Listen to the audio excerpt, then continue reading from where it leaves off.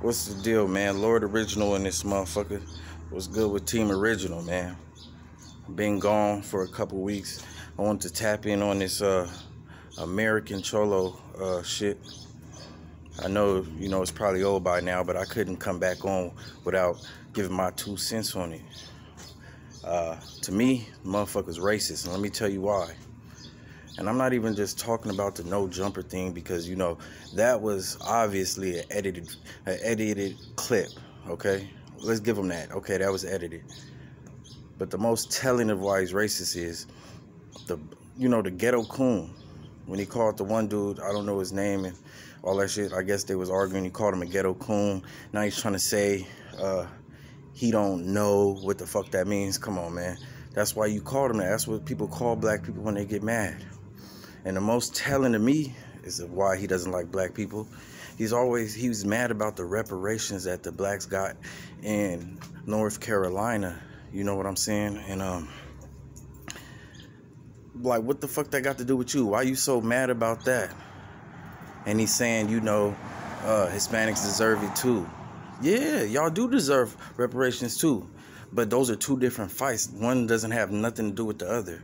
And you always trying to, it's like you always trying to one up the black man. You always trying to refer to us when we was in slavery, you know what I mean? Like, oh, like that's gonna bring us down or something.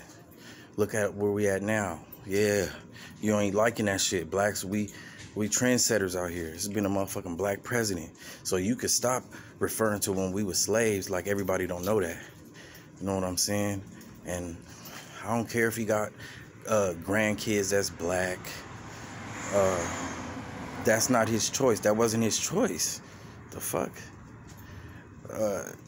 Yeah, to me, he's racist. You know what I mean? The reparation shit, why he's so mad about that just tells you, you know what I'm saying, that he doesn't like black folk. And it's all good. A lot of motherfuckers don't like black people. You know what I'm saying? But just keep it real. Don't try to throw rocks and hide your hand. You was all going hard on Tiger, being a spokesperson, and you racist yourself, homie. Come on, man. It's good with me. I don't give a fuck. I'm used to motherfuckers not liking us. You feel what I'm saying? But like I said, even when I got on Tiger about his video, I'm gonna keep it all the way 100 across the board. Treat people how you want to be treated. You know what I'm saying?